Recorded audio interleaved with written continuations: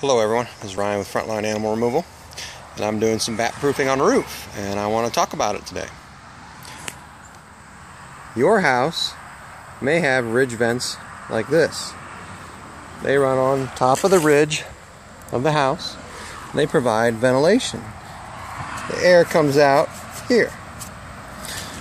I think these ridge vents work great for ventilation, but there's a problem with them. Over time, they get loose around these nails.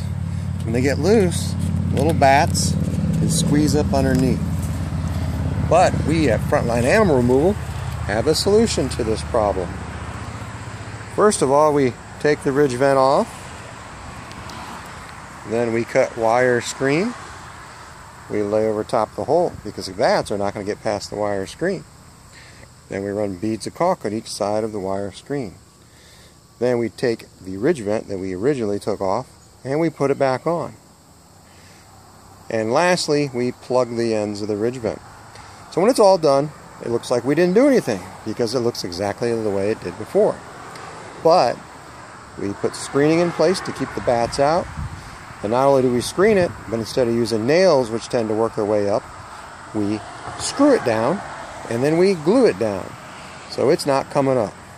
The only problem with this is when you do have your roof replaced, your roofers will be cussing up a storm trying to get it off because it's been installed so well.